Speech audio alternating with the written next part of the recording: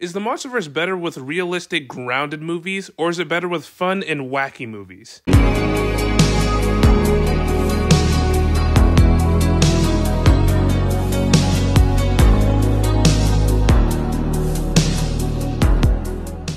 Turns out a lot of people are upset with the new fun and wacky tone of the Godzilla x Kong movie. People don't like the fact that Godzilla is now pink. They don't like the fact that the movie is all vibrant. They don't like the fact that these creatures aren't as big, or they don't look as big as they used to be, and they don't move like huge titans. And I want to talk about what would seem like a realistic expectation from this movie and what isn't a realistic expectation of this movie. The other day I was speaking with a coworker, asking him if he's caught up on all the Monsterverse movies and if he enjoyed Godzilla vs. Kong, and he said he didn't watch Godzilla vs. Kong because it seemed too wacky, and after King of the Monsters, he didn't really follow up with any of the Monsterverse movies. And I know everyone gets so fucking mad at me when I say this, but I genuinely think that King of the Monsters is the worst entry, and I understand where he's coming from on that point, but I didn't particularly hate King of Monsters. I thought it was just missing some key elements, but the humans by far were the worst I've ever seen the humans in King of the Monsters. Like, there were so many things wrong. They kind of bitched Rodan. Like, I wish Rodan had some more justice in that movie, but he really didn't. He just got clapped like a standing ovation by even Mothra, which is crazy to me. Either way, I do think King of the Monsters was the worst representation for a wacky, fun Godzilla movie in the Monsterverse. It wasn't bad, it just was the worst representation. And to be real, it actually wasn't too wacky. It was actually kind of grounded. It was probably more so on the grounded side than wacky side, but it was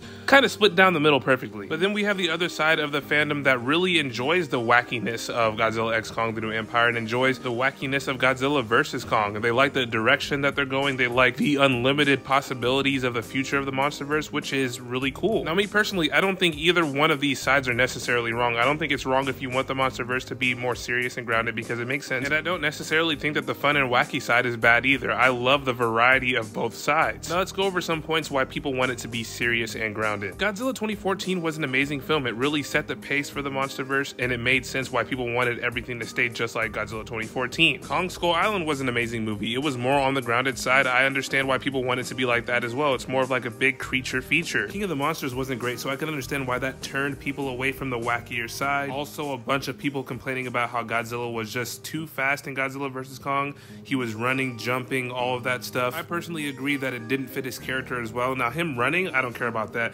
Him jumping was kind of weird, but I don't feel like Godzilla should be running at Mach 5. If he's running, it should be like a slow tank like coming towards you, not some speedy ninja, you know? So just to clarify, because I know a lot of people get mad about this, I'm not saying that Godzilla should not be running. I'm just saying that he shouldn't be running as fast or faster than any of the more agile titans like Rodan or Kong or anything like that. And some people are scared of it turning into the MCU, which I guess I understand. The only real reason why I could see it turning into the MCU is because it's kind of like mainstream now. A lot of people are talking about the Monsterverse now, even people who didn't care about it like 2 minutes ago. And when something becomes popular, it can end up being ruined, of course. Due to so many fans asking for one thing and so many fans asking for another, it just kind of splits everything down in half, and things aren't really focused on the actual writing or the story anymore. And those are most, if not all, the reasons why people don't want this to be more silly and more fun and wacky. So let's look at the reasons why people do like the fact that it's silly, fun, and wacky. First of all, GVK was a wonderful movie. Of course, like, it had it split down the middle with the fans and stuff like that, but it was a fantastic movie in my eyes. It was probably the best representation of how you should have a fun, wacky movie in the Monsterverse. It wasn't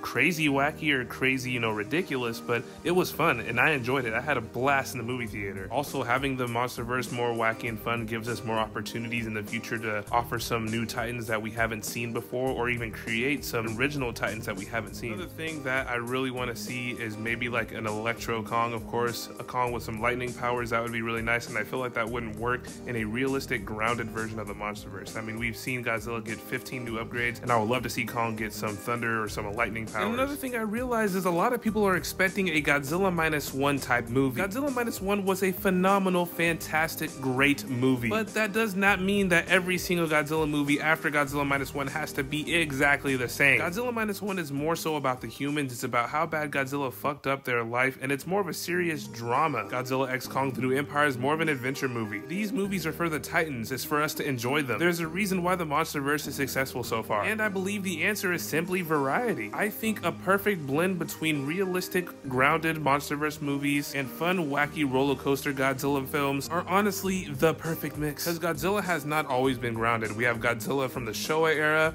we have Heisei Millennium, Godzilla 2000, and people still love those movies just as much as they love the grounded, serious ones. So I don't personally think it's a horrible thing that we have these fun, wacky movies now. What do you guys think? Are you more of a grounded Godzilla fan or a fun and wacky Godzilla fan? Comment down below.